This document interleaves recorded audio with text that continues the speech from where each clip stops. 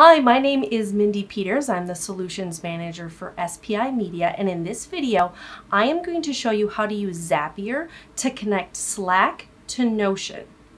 Now, why would you want to do this? In the example I'm going to use in this video, we're going to talk about idea generation. As the number of people you're working with on a project grows, so grows the potential for great ideas to sort of be living in the head of a team member. How do you get an easy way for them to share those ideas?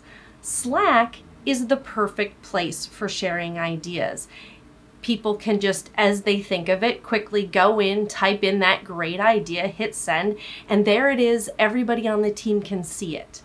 The problem is that Slack is a terrible place for keeping track of ideas and sort of organizing them, building out a plan into the future.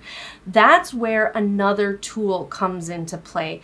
Maybe you use Monday.com, maybe you use Trello. In the example here, we're going to use Notion, but you could use any project management tool that you like, even just Google Sheets, so you put things in a spreadsheet. We are going to use the tool Zapier as the bridge to automatically take those great ideas out of Slack and put them into our project management platform. Let's get started. Here I have my Slack channel. I have set this up, and anybody on our team, once I invite them, will be able to just post their ideas. In this case, it's marketing ideas. It's just the idea that if you've got a really great idea for the marketing team, please share it. We're going to use one requirement when people post their ideas, which is I will be asking them to use a hashtag.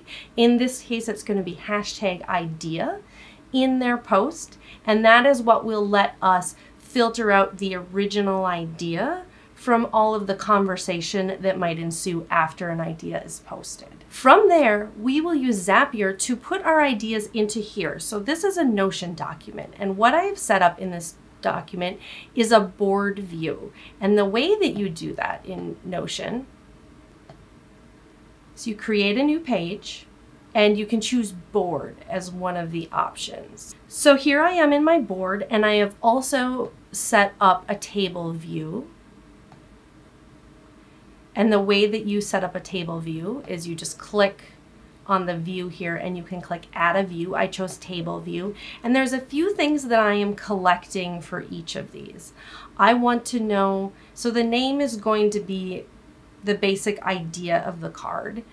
I want to know who submitted the card, a link back to that original Slack post, and then the rest of this stuff will get filled in later when we review the ideas. So it's really these first three things that are most important as we get started. So I have my Notion document set up. I've got that Slack channel set up. Let's connect them together. And to do that, we are going to use the tool Zapier. This is Zapier, and Zapier is a really powerful automation tool. It is designed to let you connect a huge number of apps and software as a service platforms together. So things that don't natively integrate, Zapier becomes the bridge to connect them. We are going to create a new Zap. So I'll click on this Create Zap button. I'm going to give my Zap a name.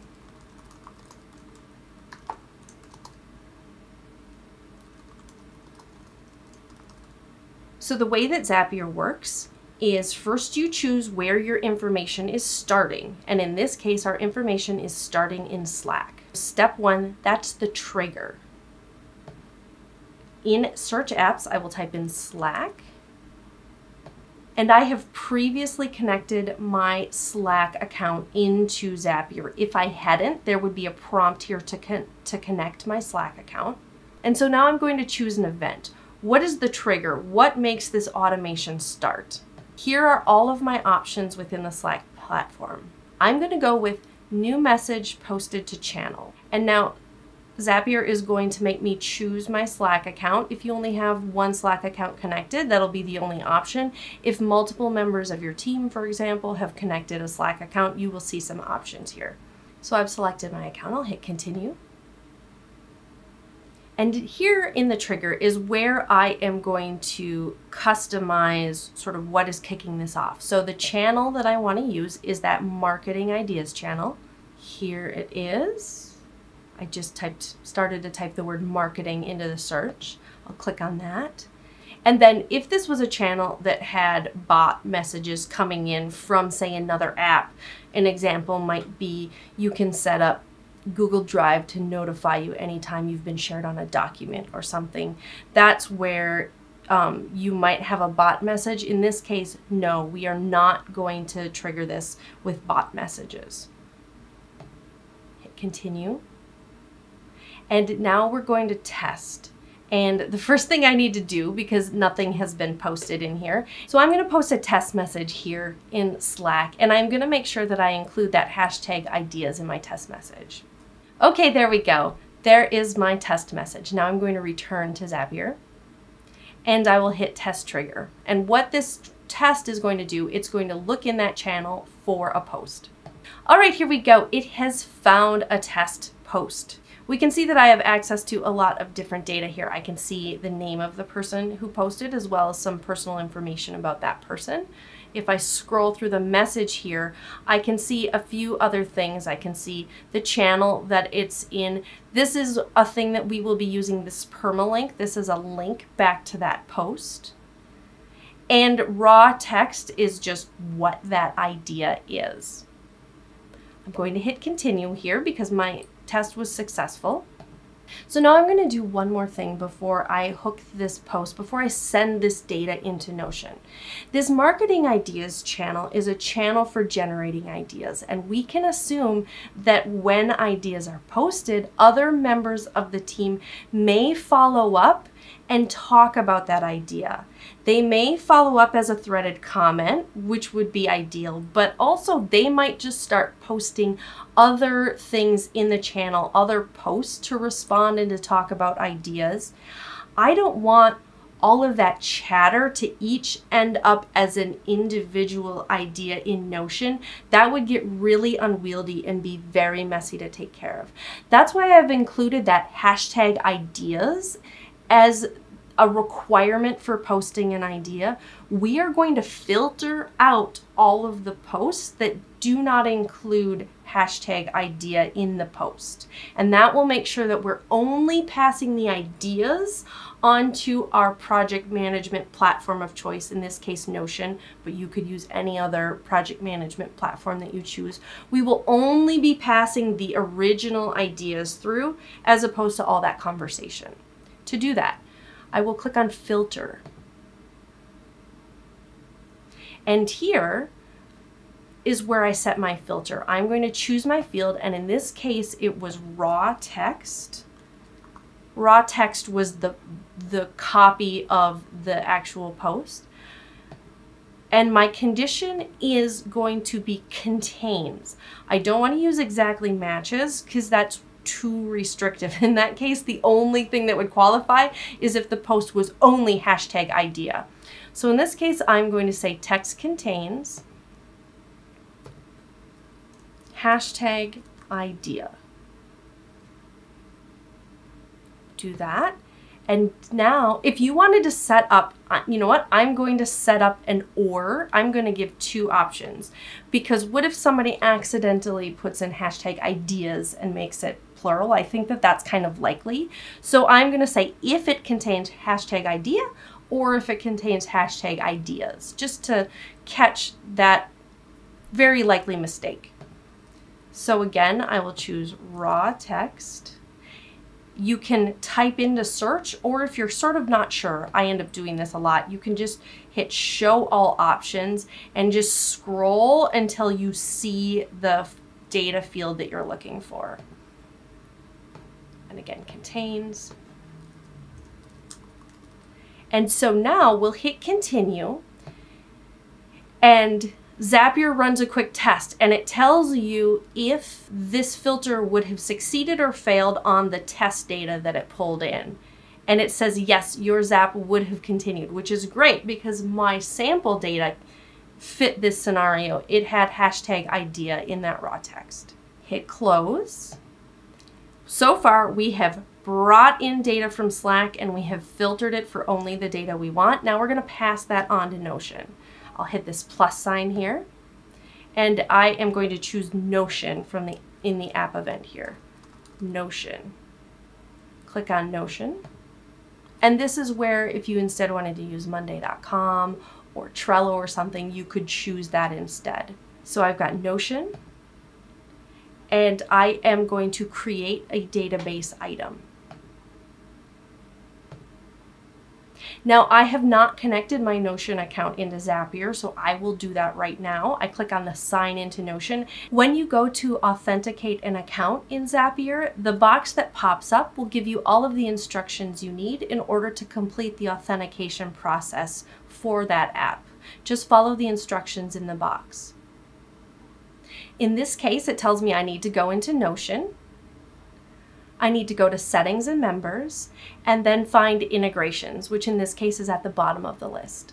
Gray text at the very bottom. It says Develop Your Own Integrations. Click on that. You'll click on Create New Integration. And in this case, I would use the name Zapier as my name. That will help me later when I need to share my board with the app. I'll hit Submit. And then here, where you see that internal integration token, that is the string of text that I need to put in that pop-up box for Zapier. But before I do that, I just need to go to the bottom and determine if I want an internal integration or a public integration. In this case, it's internal. It's probably always going to be internal for this type of scenario. That just means I only want to basically share this with people who should have access to it. People I've determined should have access to it. So I'll take that string and I will drop it in the authentication box for Zapier, making sure to come back here and hit Save Changes. I've authenticated my Notion account and I'll hit Continue. Now when I go to click here, you'll see that I don't have any databases. There's one more step after connecting your Notion account to Zapier that you need to do. Open up your board here and go to Share. Click in this box here and it will show you the options of people you've previously shared things with, and one of the options will be that new integration that you just set up. Click on that and that will allow Zapier to access your board. Hit Invite and make sure it says Can Edit. So now when you come back here, if you don't see your board listed there, just reload the page and then come back and check again and it will be there. I'm going to click on that board and now I can start passing that data from Slack into Notion. So let's go through and fill it up. So first click in Name and we will be choosing all of our options from this step 1. So you click on step 1 and hit Show All Options and it shows you all the data that you can pass through. And in my name, I'm going to go with raw text. Now, my copy might, if somebody posts a really long idea, this might get truncated into Notion. That's part of why I will also be providing a link back to the post. The person who will be processing these ideas is going to summarize. We just want to get the basic information into Notion. So it doesn't have to be perfect because a real person is going to be going through and evaluating these and updating. I am going to leave project or product free. I am going to, however, to use submitted by, and in this case, I am going to choose user real name, link to Slack post. I will use that. And that's the permalink. Status, responsible teams, that stuff is all empty. Ooh, content. You know what? Content, I'm also going to pass raw text. I'll pass raw text into that one. So basically, this is the whole idea. It's going to be in there twice. In the name, this is where the member of our team will summarize whatever it was. That's okay. None of this has to be perfect. You'll set it up.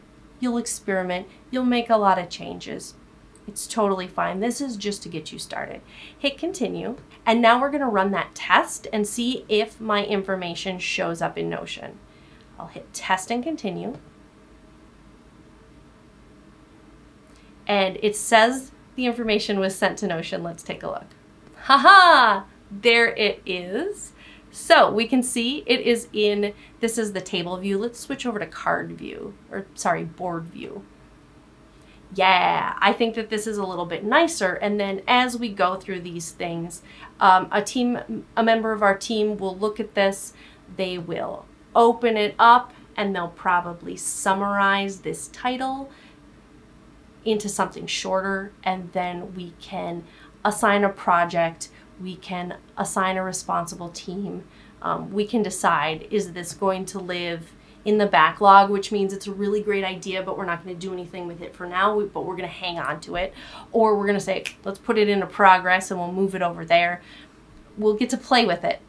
The nice thing here, though, is we've just taken a bunch of ideas that were destined to sort of die in Slack, and we've put them into a platform where we can take actual action on them.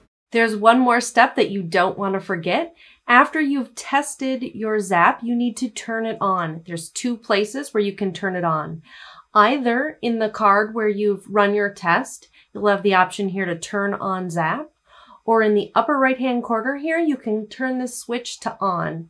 Click it, give it a moment, and it will say on. Now your Zap should run anytime a new message is posted in that channel in Slack and it meets the filter conditions. I hope this walkthrough is useful to you. We're putting out great ideas every week. You might also like our email digest. Just go to smartpassiveincome.com/digest to subscribe.